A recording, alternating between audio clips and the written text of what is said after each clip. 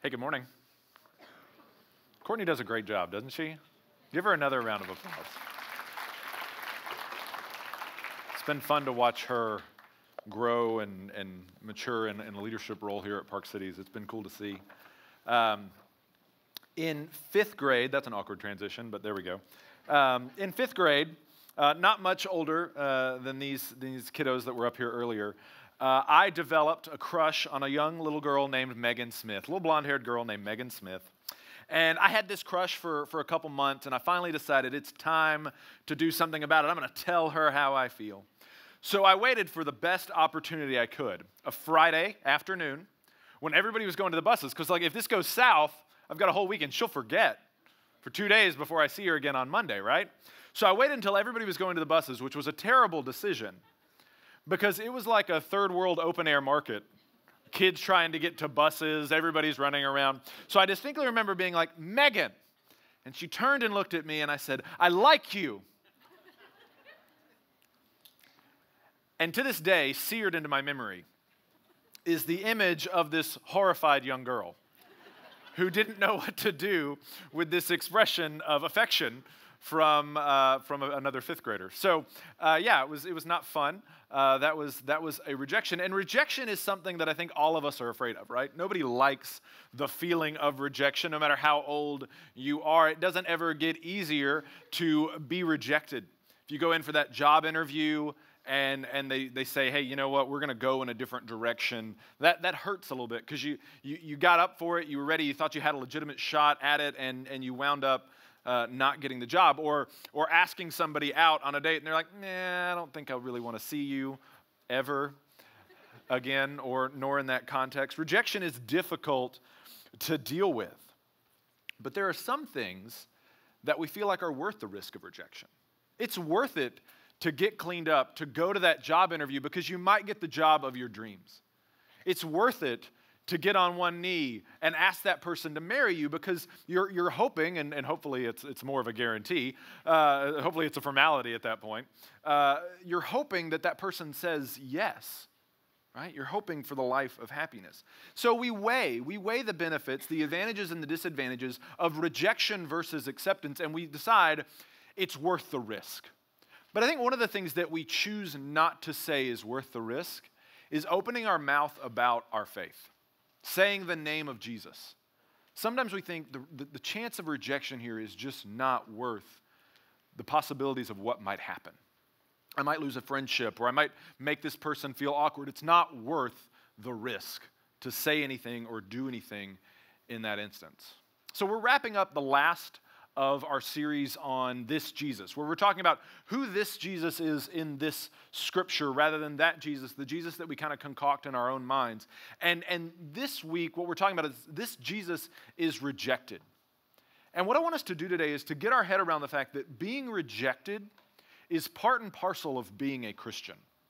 It's a part of being a follower of Christ. Rejection is something that we will experience, and we're going to talk about why that is. We're going to be in Acts chapter 4.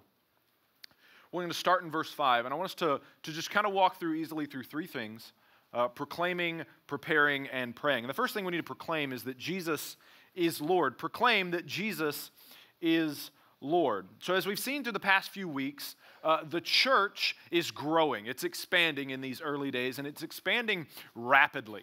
The church is growing, and people are preaching, people are coming to know the Lord, and great miracles are happening. And at one of these instances where the church is together, Peter and John are going up to the temple, and there is a man who hasn't been able to walk since he was a little boy.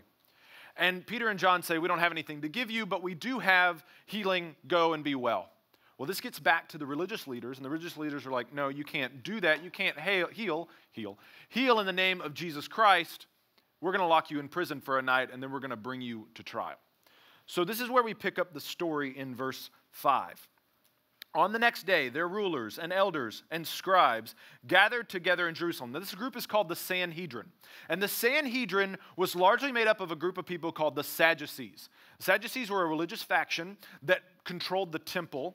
They were fairly wealthy. They were connected a little bit with the Gentile rulers, and they did not believe in the resurrection, which would explain why they're very antagonistic towards the disciples, because they're running around and saying, Jesus has been resurrected. And so you see some names here coming up that are going to be familiar. These are the same people that ordered the crucifixion of Jesus. Gathered together in Jerusalem with Annas, the high priest, Caiaphas, and John and Alexander, and all who were of the high priestly family. And when they had set them in their midst, they inquired, by what power or by what name did you do this?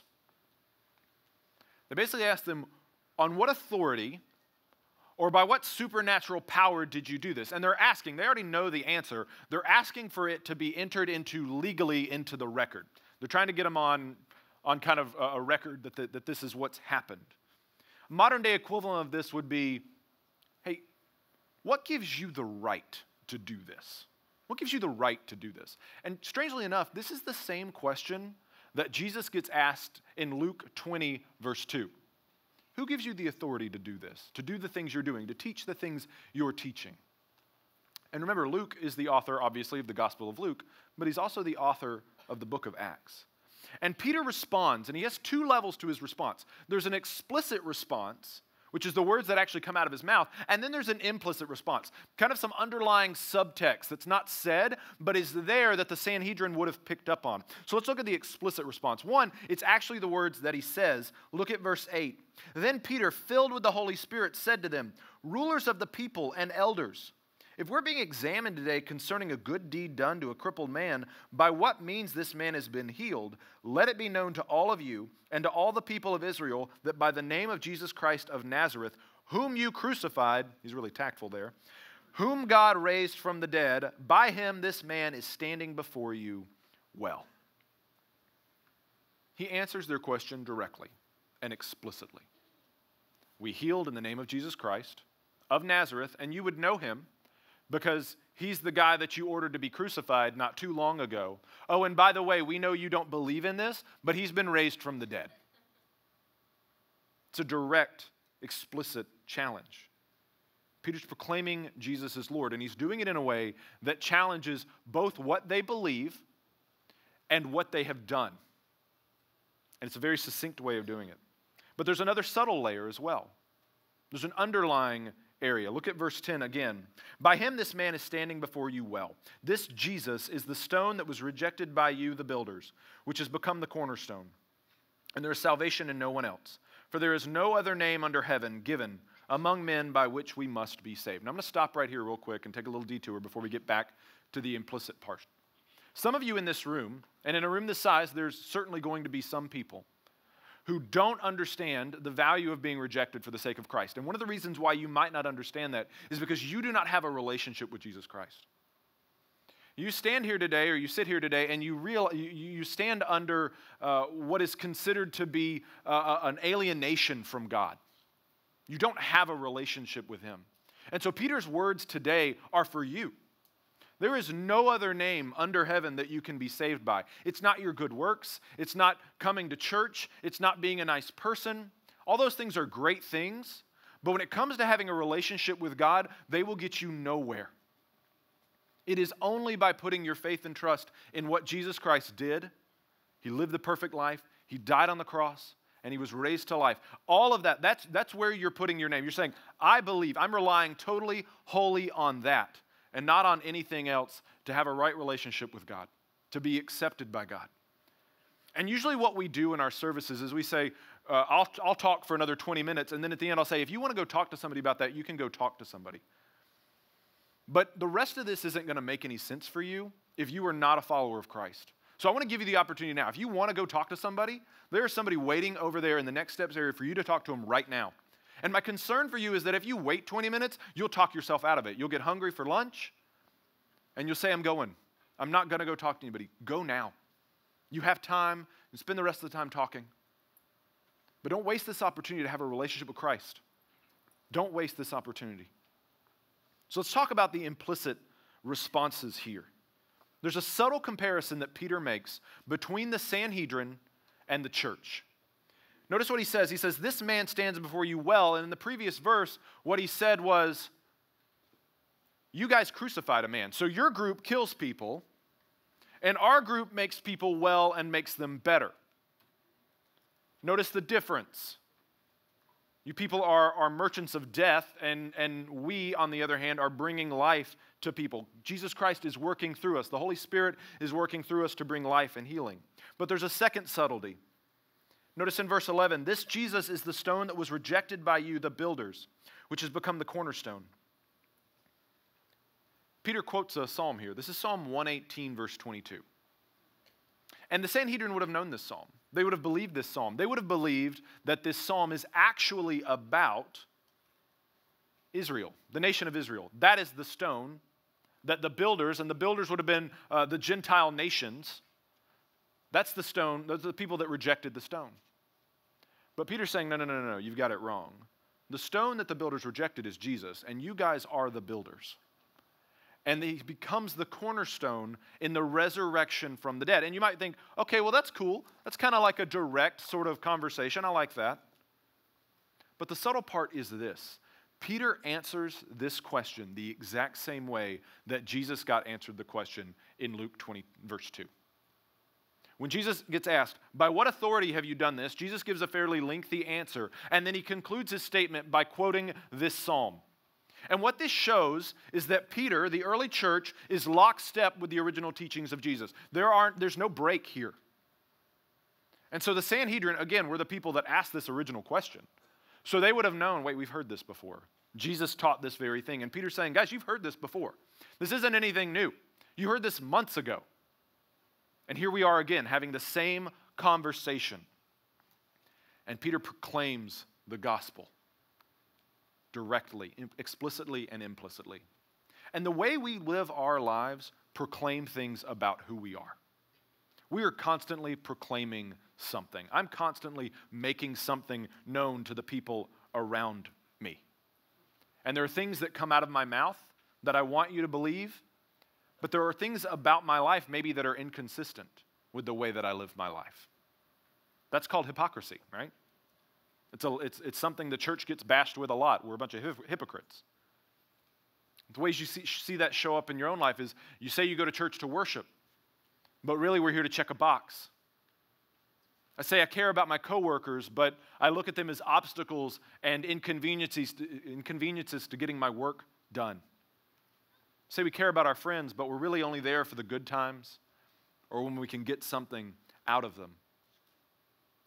We're explicitly and implicitly proclaiming things out of our lives all the time. And we're commanded, if you're a follower of Jesus, you are commanded to proclaim Jesus Christ. Do you know what that means, to proclaim Christ? It doesn't mean jump up on your desk or your lunch table and just start yelling at people. That's awkward. If the Lord leads you to do it, go for it. But again, awkward.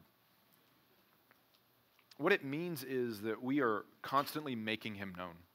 We're showing and telling people, the world around us, who is the source of life for us, who is the source of joy for us, where our hope is. And there's this great quote by St. Francis of Assisi, but by the way, he really didn't say it. It's attributed to him. And a lot of people love it. It's preach Christ always, and if necessary, use words, right? It's a great quote. What's happened, though, is we've manipulated it and said, preach Christ always, and really don't ever use words. Like, people are going to assume that you're sitting at a bar not drinking and they're going to figure out that Jesus Christ was crucified, buried, and resurrected. I'm just going to assume you're pregnant. Male or female, I'm going to assume you're pregnant. I'm going to assume that God has just done something or science has done something and you are a dude and you're pregnant and that's why you're not drinking. Because you're in a bar. People need to be explicitly told the gospel. Nobody figures out salvation by Christ crucified, buried, and resurrected. Nobody figures that out. You know what the New Testament calls that? Paul calls it a great mystery.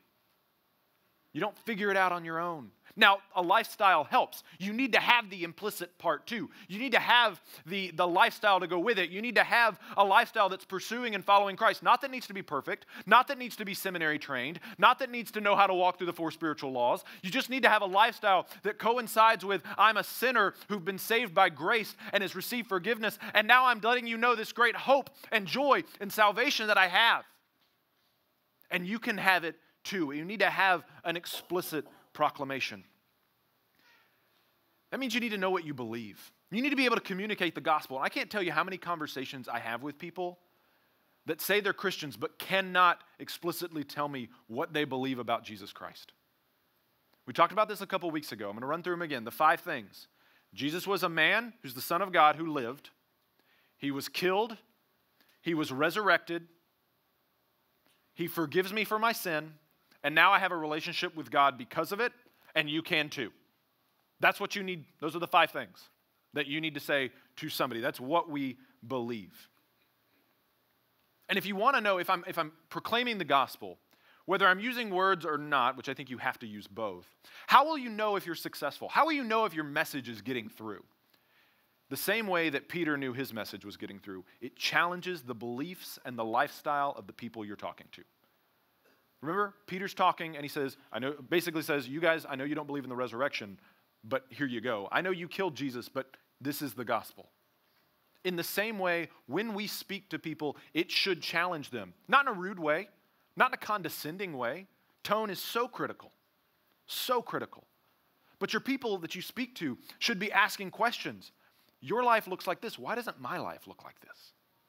Your life looks like full of joy and hope. Or even when you're going through a difficult time, you still seem to be clinging to this faith. What you're going through would have wrecked me. Why are you not wrecked? Jesus Christ crucified and resurrected. That's why I'm not wrecked. Because I believe my hope is in him. So if you want to know whether your message is getting through, ask yourself, are people being challenged by what I say? And odds are, if people aren't being challenged, you're probably not being explicit enough. Because a resurrected Jesus Christ challenges every single one of us. But there's also an implicit component, and I'm going to run through these real quick. We should be life givers. Remember how Peter makes the comparison between the church and the Sanhedrin? The church is life-giving. As people, we should be people who give life. People should flourish when they're around us. But instead, we find ourselves focused on ambition, selfishness, our comfort, our conveniences. We're complainers. That's not life-giving. I tend to complain myself, granted, but I do it in a fun way that's kind of cute. But people complain. That's not life-giving. It's not life-giving. Be a source of joy, of hope. Not unfounded optimism, but joy and hope. Be a presence that heals. If not spiritually, be somebody that heals emotionally and spiritually. Be the person that people seek out at your job or in your friend group to be like, man, I'm going through a crisis. I need help. Secondly, our lives should show that we spend time in the Word. Remember, Peter's response is exactly the same as Jesus. What does that show? That he spent time with Jesus. They notice it in verse 13, by the way. In the same way, people should know that we've spent time in the Word. The more time you spend with Jesus, you know what happens? Your language changes. You start to sound like him. You start using his words and not your own. Our language should line up. And I don't mean like using cuss words. I mean like your tone and your sensitivity and your language should change the more time you spend with the Lord. But regardless of the fact that you can have great delivery and your life could be well in line with what you're teaching, you still might face rejection. So we need to prepare to be rejected. Prepare to be rejected. Everybody has explicit and implicit reasons for rejecting ideas, thoughts, messages that they have. Megan Smith had explicit reasons for rejecting me. She rejected me because she didn't feel the same way I did, but her implicit reasons were that I looked like this. That's 5th grade Travis right there. And other than a manly beard and some dental work, I pretty much look the same. Now that I think about it, I've got some comb-overs and some glasses going on. Same thing. But yeah. People have, you can get that off now. People are going to be totally distracted. People have explicit and implicit reasons for rejecting you all the time. And the Sanhedrin had implicit reasons for rejecting as well. Look at the first one. They rejected the messengers. Look at verse 13. Now when they saw the boldness of Peter and John and perceived that they were uneducated, common men, they were astonished and they recognized that they had been with Jesus. They rejected them because they didn't like the messengers. They didn't like their boldness. We're the ruling council of Judaism. You cannot talk to us this way. They saw they were uneducated. What do you know? You're a bunch of dumb fishermen. We've been studying this for years, and we've come to the conclusion that there is no resurrection. So what you're saying is ridiculous. They didn't like them because they'd been with Jesus. We hate that guy. We literally killed him because we don't like him. They don't like the messengers. There are going to be people in your life that you will proclaim the gospel to that will not like what you're saying and has nothing to do with the gospel. It has to do with Christians. They don't like Christians. They don't like the church. They don't like the church because maybe they had a bad experience growing up in a church that maybe was the church's fault or maybe wasn't. Maybe it was a perceived thing. Or maybe they grew up in a family that went to church but was an absolute wreck of a family, and so they just associate the two with falseness. Maybe they don't like how Christians have been the dominant force in culture in the past. And maybe they think we haven't done great things with the cultural power that we've had. I can understand that.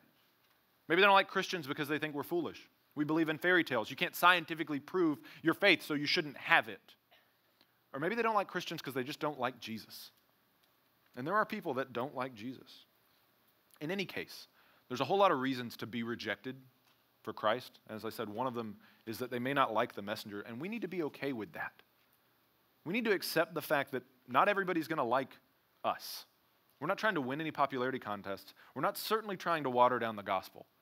That's what the prosperity gospel is. That's what health and wealth gospel is. It makes you feel good about yourself, but doesn't challenge you at all.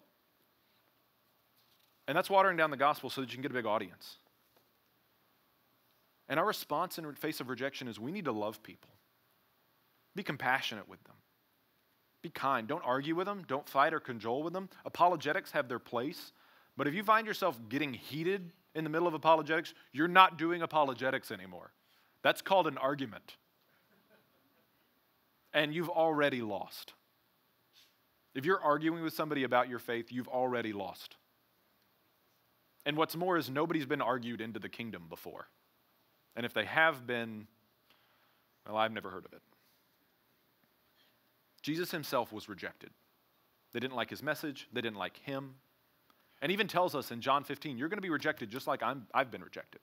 In fact, if we are followers of Jesus, shouldn't our lives look like his? And if his life was marked by rejection, shouldn't ours have some of that in it too?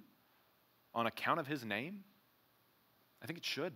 And if not individually, perhaps as a group. So they rejected him because they didn't like the messengers. They also rejected him because they were afraid they might lose something. The Sanhedrin's in a precarious position. They've lost a lot of power to the Roman government that's ruling over them. They had to cooperate with a foreign power to get anything done, like crucifying Jesus. They had to get the Romans to work with them then, and they hated the Romans. Their religion was split into many factions. You had Pharisees, Sadducees, you had Essenes, Herodians. You had all these different groups.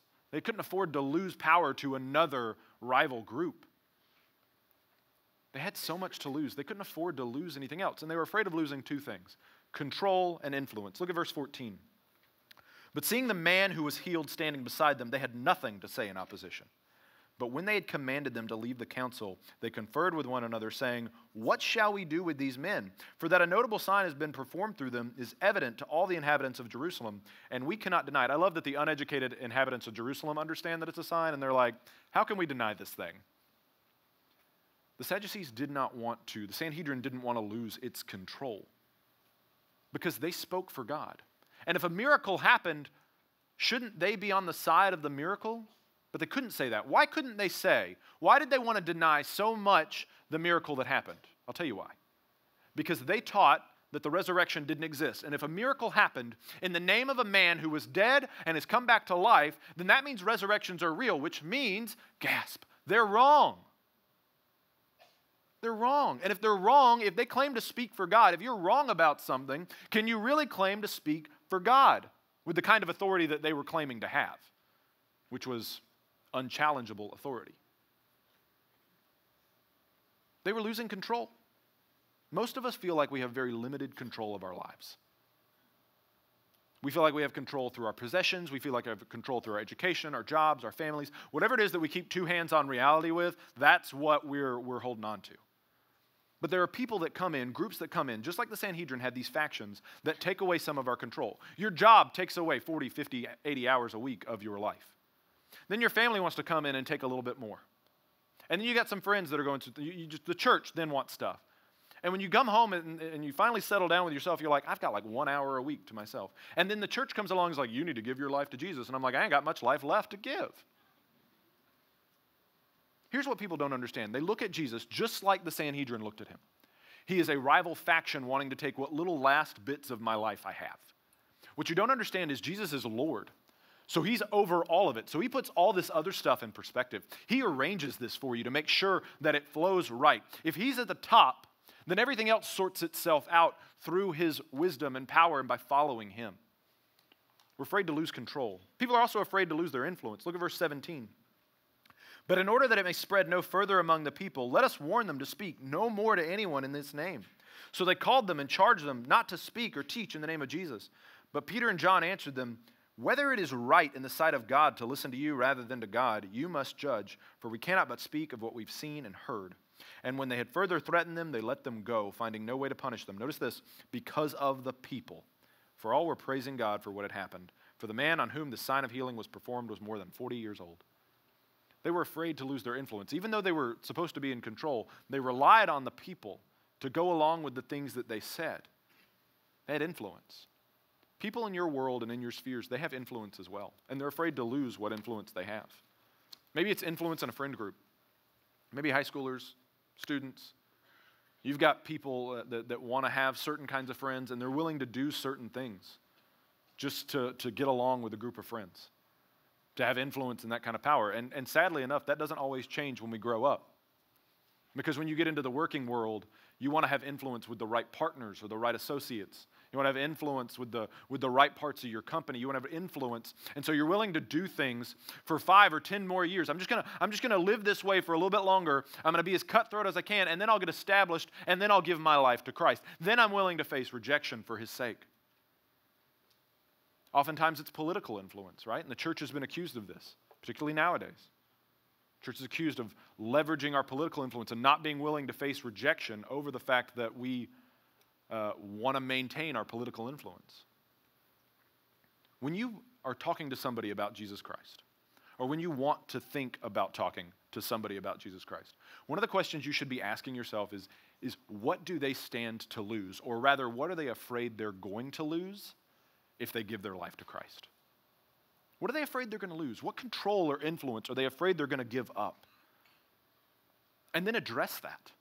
Be like, hey, I know like you're climbing the ladder here. I get it. But think about what you have to gain. Love, joy, peace, community. You don't have to keep striving. Address their specific needs where they're at. But remember, with the underlying reasons, there's always going to be something that they're going to say to you, an explicit reason. And notice what they say to Peter. So verse 18, so they called them and charged them not to speak or teach at all in the name of Jesus. Now, we don't have their exact quote, but look what it says. But Peter and John answered them, whether it is right in the sight of God to listen to you or rather than to God, you must judge, for we cannot but speak of what we've seen and heard. Basically, the Sanhedrin tells them it's not right that you do healings in this name. It's not right that you teach and preach in this name. And when you share with other people, when you put yourself out there and proclaim the name of Jesus, somebody's going to respond to you, and probably very nicely. They're going to say it's not right. They're going to say intellectually it's not right, it doesn't make sense to me, it doesn't line up. Or they're going to say it just doesn't feel right in my heart. Or it's not right for me in this life right now, this lifestyle I'm in right now, it doesn't work. And either the only thing you can do in response to that is pray. If somebody is fully convinced that what they're doing is right, morally, ethically, whatever, they're not going to stop doing it. Paul was convinced he was right in persecuting the church. And you know what it took? Blinding light on the Damascus road. That's what it took to get him to realize he was wrong. We have to pray for those people and say, I just can't make that step. The Holy Spirit has to do that part. Has to do that part. But let's be honest, rejection stings. Even if you're prepared for it, rejection is rough. It's difficult to walk through. So what do we do to deal with it? Well, we got to pray to keep going. Pray to keep going. Look at verse 23. When they were released, they went to their friends and reported what the chief priests and the elders had said to them. So they go and report back to the church. And as they're talking to the church responds in prayer, in a collective prayer. And this is a great model for how we can deal with rejection, really of any kind, but particularly rejection when it comes to our faith. So the first thing they do is they remind themselves who God is. We need to remind ourselves who God is. Look at verse 24. And when they heard it, they lifted their voices together to God and said, Sovereign Lord, who made the heaven and the earth and the sea and everything in them, who through the mouth of our father David, your servant, said by the Holy Spirit, why did the Gentiles rage and the peoples plot in vain? The kings of the earth set themselves, and the rulers were gathered together against the Lord and against his anointed. They remind themselves that God created everything. And they remind themselves that at some point, and it's been predicted that all the nations will be opposed to Christ and to God. And so there's this sense of this isn't news to the Lord. And notice this governing body, this authoritative group of people have told them they can't preach in the name of Jesus anymore. So the church comes back and says, we're going to appeal to a higher authority, the creator of the universe and our Savior. And so when you're going through rejection, remind yourself who God is. Remind yourself who he is. Come back to it again and again. And make it specific to your circumstance. So if you're facing rejection by a superior, whether a teacher or a boss or something like that, you go and you appeal to God's sovereignty because he's in charge of all authority. But you can also appeal in other ways. Maybe it's a friend who's rejected you. Appeal to God's love, his sense of grace. Be like, God, give me love for this person. Give me forgiveness, just like you forgave me. Give me grace towards them. Remind yourself who God is. What do you have to be afraid of if God is in charge? Then you need to tell God about your circumstances. Look at verse 27. For truly in this city there were gathered together against your holy servant Jesus, whom you anointed, both Herod and Pontius Pilate, along with the Gentiles and the people of Israel, to do whatever your hand and your plan had predestined to take place. Notice again, they bring in God's sovereignty, but he also mentions, the church mentions, all the people that were allied against Jesus Christ, and by extension, allied now against the church. There's the Roman government mentioned in Pontius Pilate. There's the local Jewish government, Herod. There's the Gentiles and the people of Israel. All the peoples, feels like, are coming down against them. And so they pray, Lord, you see the odds that we're up against. Please help. When you are facing rejection, walk with the Lord through what's facing you, what's standing against you. Lord, I could stand to lose my job. I could stand to lose my group of friends. I could stand to lose my lifestyle. I could stand to lose these things. And Paul says in Colossians 1, he says he's filling up in his suffering what is lacking in Christ's affliction. Now, you might read that and think, oh, does that mean that Jesus' suffering buys us a little bit of salvation, and then I've got to suffer more to get it? That's not what it means. What it means is that Jesus Christ is so closely identified with his church that when we suffer, he is suffering also. When we go through rejection, he is also being rejected. Bring him the disappointments, the despair that you have. Walk him through what it is that you're going through, because you know what? He's going through it too. He's going through it too. He's walking with you through it. So do not sit there on it and stuff it. Talk to him about it. And then lastly, pray that God would act, and then look for how he's going to act. Verse 29. And now, Lord, look upon their threats, and grant to your servants to continue to speak your word with all boldness, while you stretch out your hand to heal, and signs and wonders are performed through the name of your holy servant Jesus. And when they had prayed, the place in which they were gathered together was shaken, and they were all filled with the Holy Spirit and continued to speak the word of God with boldness. What do they ask? They ask that God would give them courage to keep speaking despite the rejection. They ask that God would continue to bring life and healing and hope through the church. They ask that Jesus Christ would be glorified and that his name would be made great. And you know what they don't ask for? They don't ask for the rejection to stop. They don't ask for the persecution to stop. They don't ask for comfort. And you know why they do this? I think it's two reasons. One, difficulty makes your faith stronger. Trial makes your faith stronger. And while I don't think we should go seek out suffering, I do think there's a part of it that we can say, you know what? It's going to make me a stronger disciple of Jesus Christ.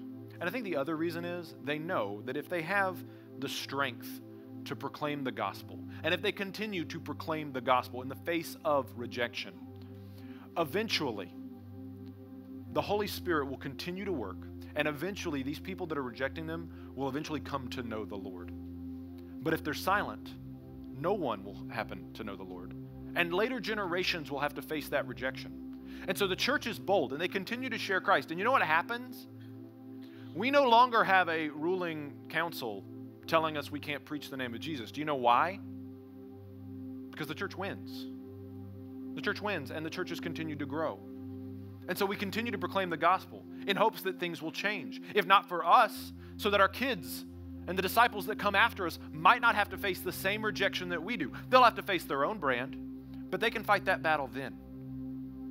We have to keep sharing. We have to keep proclaiming the name of Jesus, both explicitly with our mouths and implicitly with the way that we live. It is a non-negotiable part of being a follower of Jesus Christ, telling people about the goodness and the greatness of our God and the sacrifice of his Son on the cross. And that will entail rejection. But it's a part of being a follower of Jesus Christ. So what I want us to do is I want us to pray. And in the past, we've had this kind of who's your one. And we don't talk about that again. But I want you to think about somebody in your life that you want to share Christ with, or that you've thought about it, or that you know needs the hope of the gospel. And I want you to think about, I want us to close our eyes. We're going to start praying for him. And I ask that before you scoot off, before you leave, I know that there's the possibility of maybe grabbing some kids early, or maybe going, get in the garage soon. I want you to stop. This is important. Because this is an opportunity for you to pray for somebody that if they were to die right now, they would not spend an eternity with Jesus Christ. They would miss out on the gift of salvation. So the best thing you can do for them right now is to pray for them. Pray that God would peel away the layers of their heart, their hardness, their rejection. And that there would be things in their life right now that are working, even behind the scenes. The Spirit is working to bring them to a point where the soil of their heart isn't hard, but is fertile. And ask God to give you courage. Not forever, but to give you courage for one time, one moment, just to say the name of Jesus. Ask for an opportunity. And then to give you courage in that moment to say something like, hey, what do you think about Jesus?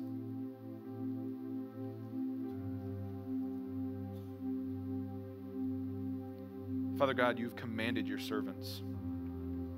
You've commanded all of creation to proclaim your glory. And trees proclaim your glory by their growth, by standing tall and by bearing fruit. And the animals of creation do it in their own way as well, but only human beings, only your people have been given voices and language to say expressly that Jesus Christ, that our God loved us so much, that even though we were alienated him by evil, we were brought close to him through grace, through faith, in the death, burial, resurrection of his Son. So God, I pray that you would give us courage, give us strength to face down rejection, to see it as worth the risk, and to speak boldly in the face of it. Pray that you would provide healing in the midst of rejection. Pray that you would give us courage to speak again. And pray that in all of it, your name will be glorified, and no matter what, we would be people who give life and healing, and that living waters would flow from us. We're grateful for a God who gives us such a great responsibility. And I pray that we would look at it as a blessing and not as a curse. We love you. It's in your Son's name we pray. Amen.